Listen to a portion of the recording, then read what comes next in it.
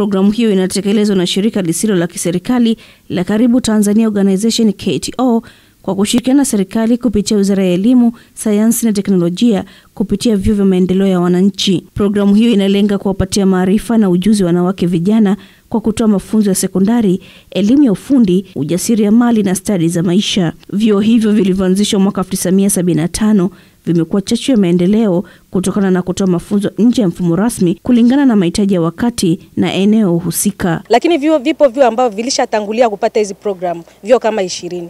Na sisi kama washiriki tumeanza kuingizwa katika hiyo programu ambayo itaendelea na tunapata mafunzo kwa ajili ya kwenda kuwaelimisha hawa vijana ili warudi katika vyuo na waendelee kupata hii elimu ya sekondari ambayo walikuwa wameisitisa hapo nyuma.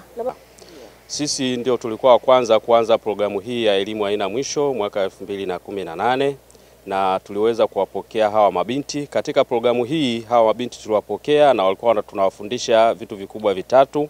Kwanza tuliwafundisha elimu ya ufundi, kwa maana mwanachuo alikuwa anafika pale anachagua fani mojawapo, aidha umeme au ushonaji au mapishi, kutegemea na programu zilizopo katika chuo husika. Vyuo vya maendeleo ya wananchi vinatoa fursa kwa wanawake vijana wenye watoto kuendelea na masomo yao huku watoto wao wakitunzwa mahali salama, fursa ambayo haipatikani katika mfumo rasmi wa elimu ya sekondari ambako wengi wanashindwa kujiunga tena. Ni programu yenye kujibu changamoto mojawapo ya kijamii katika Tanzania, mojawapo ambayo tunaifahamu wote, wengi wetu ni wanawake vijana kukatishwa masomo kutokana na sababu mbalimbali ikiwemo ujauzito.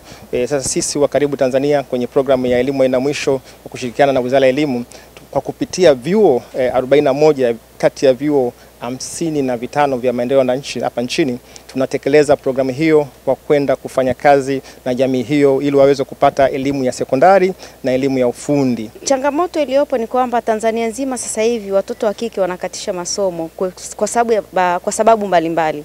Mojawapo ikiwa ni ujauzito, lakini nyingine pia hali ngumu ya maisha kule wanakotoka, mwamko pia mdogo wa elimu katika maeneo wanayotoka. Kwa hiyo Karibu Tanzania Organization kwa kushirikiana na serikali wakaona kuna fursa hapa sasa ya hawa watoto wa kike kuendelea na masomo. Tanzania ina jumla ya vyuo vya maendeleo ya wananchi 55 vinavyosimamiwa na serikali, ambapo kwa mwaka 2019 programu ya elimu haina mwisho ilidahili washiriki 1234. Angela Matayo, Star TV, Dar es Salaam.